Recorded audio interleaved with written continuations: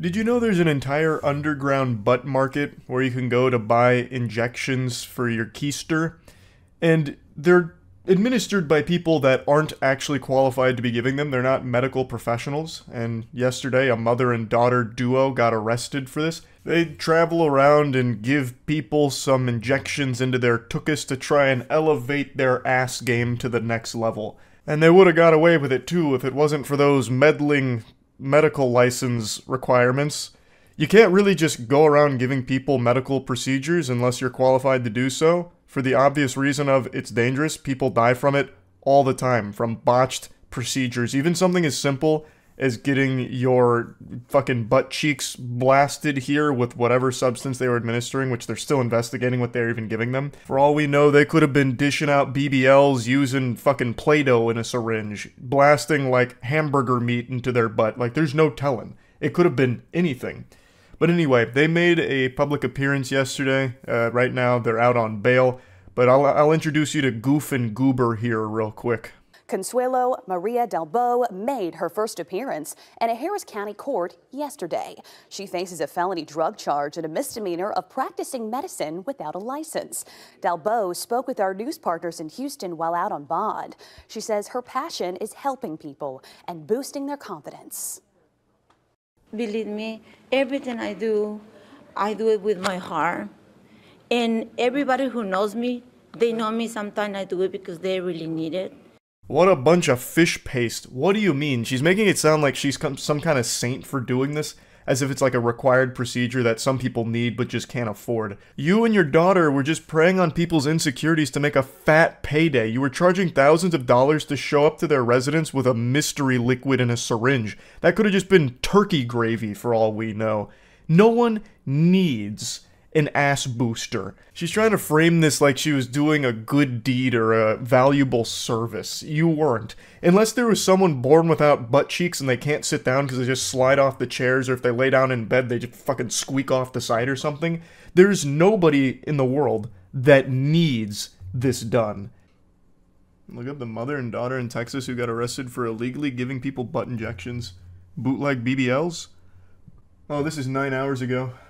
Mother and daughter accused of performing illegal butt injections arrested in sting operation in Texas.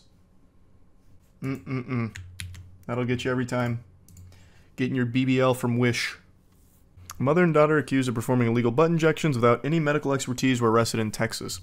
Consuelo Dalbo, 56, and her daughter Isabella Dalbo, 18, have been charged with practicing medicine without a license.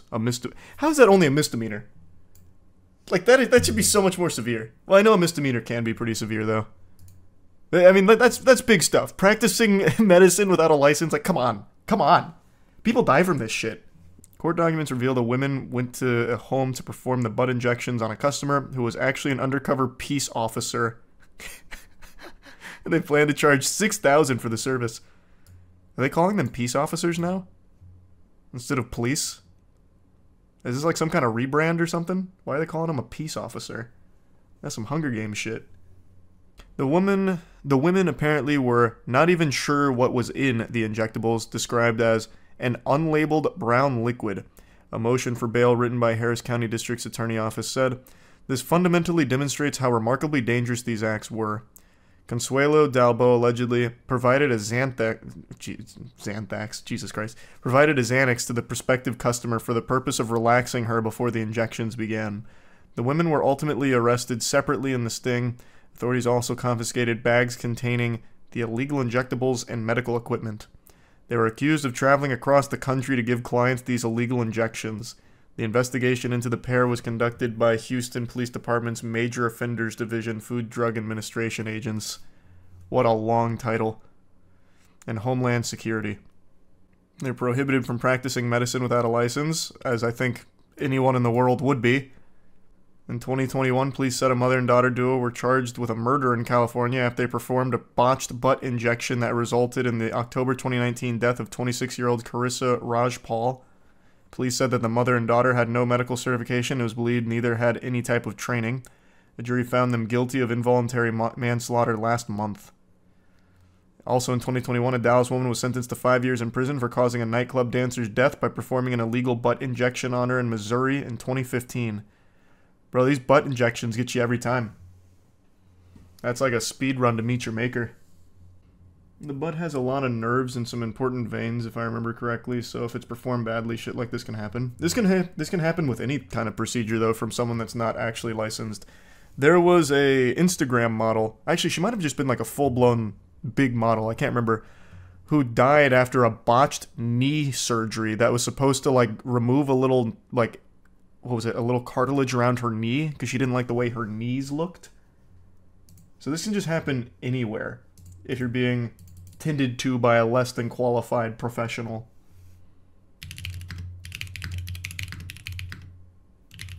That's what it was, removing fat from her knee. That's what it was. And it was a Brazilian influencer who suffered cardiac arrest after liposuction on her knee went wrong. Which is a crazy procedure to get in the first place. Removing some fat from your knee? You fucking kidding me? There was also that billionaire who died after getting a penis injection to make his dick bigger. Why a billionaire died during penis enlargement? Oh yeah. This was in 2019. There was a diamond trading billionaire. His name was Ehud R. Lanido. Are you fucking kidding me? I already turned my ad block off for you. Now you're not going to let me read the article unless I sign up for this? You've got some nerve, man.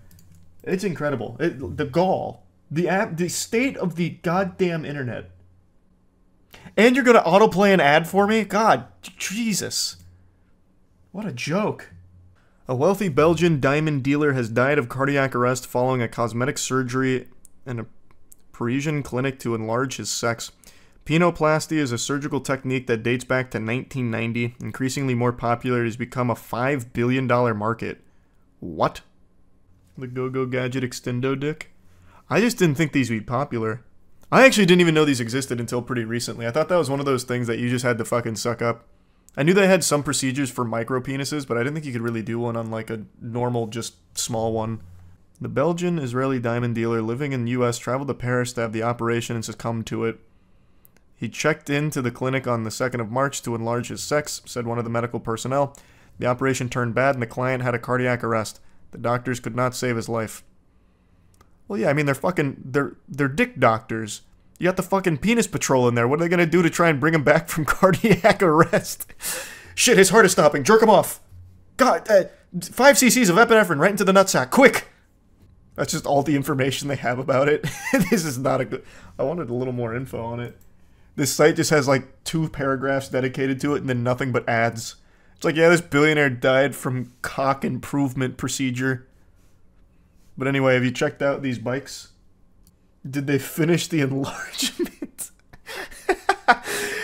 Yeah, imagine he can feel himself fading away. He sees the light at the end of the tunnel, but he's like, no, please. Not with this sad, tiny micro. Just don't save me. Save it. Quick. God, please. Yeah, there's really just not a whole lot of info about it. This guy just died and they forgot about him. Open casket and open trousers. Yeah, imagine it's just like an open casket, but not like the actual head part. It's just like his lower body and he's nude. They all just point and laugh at him at the funeral service.